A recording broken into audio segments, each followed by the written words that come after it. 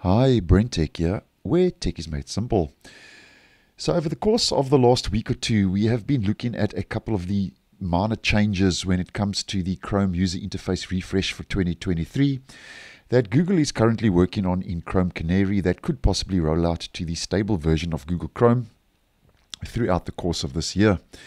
Now, I'll leave links to one or two videos down below just to keep you up to speed in case you missed some of those previous videos. But just to let you know that if we just head over to Chrome Canary once again, which is a preview version of the browser, that there have been more changes now related to Chrome's 2023 refresh that have been spotted. And today we are going to focus on some menu items in Chrome Canary that Google is testing that could possibly roll out as part of the 2020 refresh later on this year and throughout the course of this year to the stable version of Google Chrome.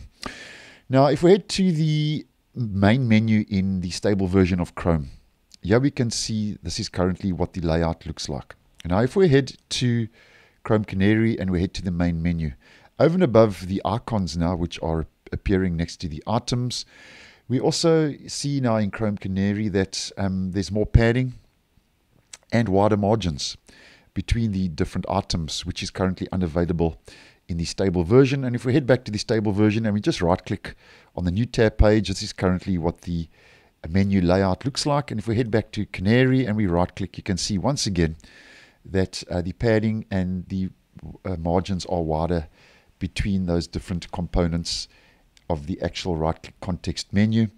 And then over and above that, in Canary, if we head back to the main menu, you will see now that there is a Find and Edit, which is currently not available in the stable version. Now, if we go to the sub-menu of Find and Edit, here we get some other options, cut, copy, and paste. So we get some editing options now that have been added, and Find now has been renamed to Find and Edit. And we can also see that some of the menu items have been reordered. So if we head back to the stable version, first of all, Find, there is no Find and Edit, so that's just Find in the stable version. And then as an example, here you can see Settings, Help, Exit. And if we head back to Canary, over and above Find and Edit, those menu items have been reordered. As an example, Help, Settings, and Exit. So for some reason, Google is reordering some of the actual menu items, and then we get that Find and Edit.